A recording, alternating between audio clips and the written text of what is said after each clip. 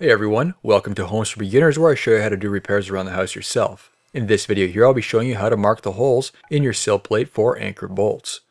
As you can see, we're building a garage. The concrete pad was poured and the anchor bolts were added in before the concrete pad surface was finished. It can be tricky getting these holes in the exact location if this is something you're new to. First is ensuring all those anchor bolts are straight. These aren't always installed straight. If they're not straightened, they can throw off your hole alignment. A nylon-faced hammer is recommended. This will not damage the threads. Another option is installing a nut, then hammering the anchor over plumb. Be careful when doing this. If the anchor bolts are too close to the edge, you do risk breaking a piece out of the concrete.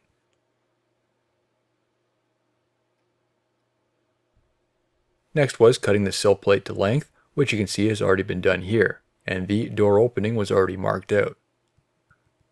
The walls which run the full length will be done first. It's important to use pressure treated wood for the sill plate, as it has protection against the moisture when it's lower to the ground and close to the concrete. Marking out the anchor points is the first step before marking out your studs. Once you know where those anchor points are located, this will help make any adjustments as needed to your studs. The sill plate is placed next to the anchor bolts. The section before the door is even with the front of the pad, and the section after the door is even with the back of the pad. Measurements and adjustments are taken from the edge of the pad, ensuring the plate runs parallel with the edge of the pad. Using a combination square, mark out each side of the anchor bolt. I find this is the most accurate way. When I'm drilling a hole, I'll know exactly where that hole is and if it's in the correct location. For the depth from the edge, again using the combination square, set the depth from the edge of the pad to the outside edge of the anchor bolt. Then continue to mark them out on the sill plate. After that is determining the centers between the two lines, then marking over the center from the outer edge reference. This can be done on any sized anchor bolt. As for drilling, here I'm using my OEM Tools 20-volt lithium-ion brushless 1/4-inch impact driver, variable speed, 0 to 3000 RPM, 300 foot-pounds of nut-busting power, and 260 foot-pounds of tightening torque. The 1/4-inch quick release makes it a breeze switching between those appropriate sized drill bits or driver tips. The anchor bolts are 1/2 inch, but I am using 5/8 spade bit instead. It's slightly larger, and this will make up for any problems where something doesn't align, and it gives me a little extra movement, so everything is properly aligned so that wall is straight. The slightly oversized hole will be covered with larger washers that'll have no problem keeping everything in place. After laying out my studs, I'll show you in a moment how to go about laying out a stud which falls on top of an anchor bolt. Now for a close-up of the same process, this time perpendicular to an exterior wall instead of working on the edge of the pad. Again, the board is ran parallel with the edge of the pad. If it's on an angle, it may throw the position off for the marks of the bolts. Next is marking out the edges of the anchor bolts using the combination square.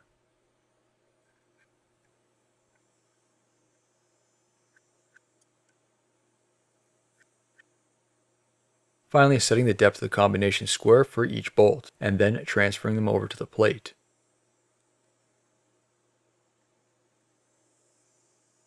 Then is marking out the center points for drilling.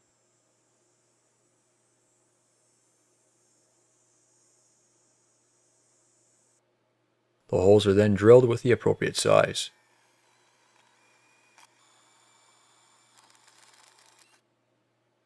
When done, as you can see, it's a perfect fit. As for installing a stud over an anchor bolt location, some notch it out and leave it as is, but this isn't fully structural. The bottom of the stud is notched out, and this will face the inside of the building. The notch is high enough where I'm able to slip on a nut. An additional stud is then cut. These two studs are then nailed together every 24 inches. The nails are installed on an angle as they are 3.5 inches in length, and they would come out on the other side otherwise. Always make sure you crown your studs in the same direction. The wood isn't always straight, and if it was, it'll bow or warp on its own, as it isn't always properly kiln dried from a lumber yard. I'm a big fan of using these clamps to pull the boards into place. This is the best way to achieve a flush wall so no studs interfere with any wall coverings. I've already nailed down the sill plate, so next is working with the first section of the top plate. The doubled up studs have 4 nails in total, 2 in each board, just like the rest of the studs.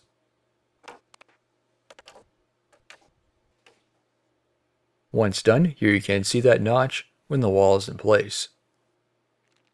I will be installing these plates when the garage is closed in, just so they're not exposed to the weather so much. If you found this video helpful, please don't forget to give it a like and drop a comment below. Don't forget to subscribe to my channel for more home DIY videos. Thank you for watching.